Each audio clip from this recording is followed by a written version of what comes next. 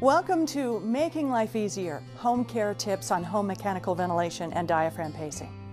This DVD from Children's Hospital Los Angeles is packed with useful tips and information, inspirational stories, and even printable lists and forms that you'll find indispensable.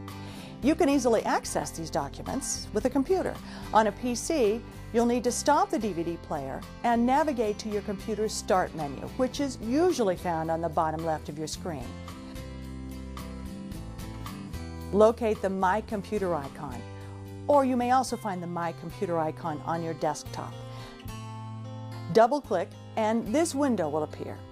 Locate the DVD icon with your cursor and right-click to select the Explore option on the drop-down menu. This will bring up a window revealing the contents of this DVD. Choose the Lists and Forms folder, which, as you'll see, is referenced throughout this video. Take note when you see this icon. Now, if you're using a Mac, simply locate the DVD icon on your desktop and double-click on it to reveal the Lists and Forms folder. So let's get started. We have a lot of information to pass on, which is not surprising considering that nurse care manager Sheila Kun has been working with patient families and gathering these home care recipes for years.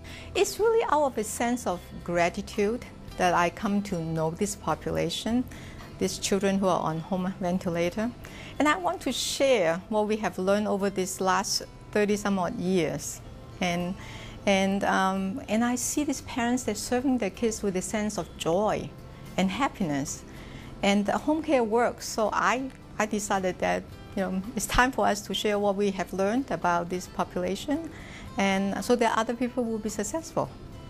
Sheila started doing tracheostomy care in the 80s and remembers well when she started a trach care support group. 37 people showed up at that first meeting.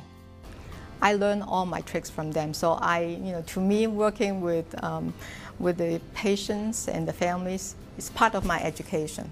I learn it from textbooks, but a lot of the home care tips and the recipes come from them.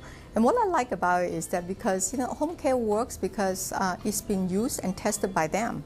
Now, on the other hand, I just want to emphasize one thing, and that is, like any home care recipes, it may or may not fit you in all situations. It's not meant to be medical advice or a substitute for your child's special need. But I would like to share this home care recipe because I know that it has worked for many, many patients. There are 3 categories of conditions that bring on chronic respiratory failure and the need for ventilator care: severe lung disease, ventilatory muscle weakness brought on by diseases such as muscular dystrophy or by a spinal cord injury, and central hypoventilation syndromes, when the brainstem doesn't tell the body to breathe or breathe deeply or frequently enough. In none of these cases does the ventilator act as a cure. The ventilator does not alter the basic disease course. What we're doing with a ventilator is to intervene when a child is not able to breathe on their own. So, for example, if they have severe lung disease and their breathing muscles are not adequate to perform the work of breathing that's required, then we use the ventilator to perform that work. Similarly, if a child has muscle weakness so that the muscles are not strong enough to breathe, then the ventilator does that work as well. But unfortunately, the ventilator doesn't cure the problem. It's a way to manage the problem.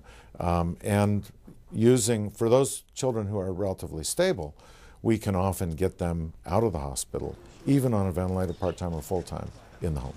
So what are the considerations for deciding if a patient can go home on the ventilator? That's the subject of our next chapter on home mechanical ventilation.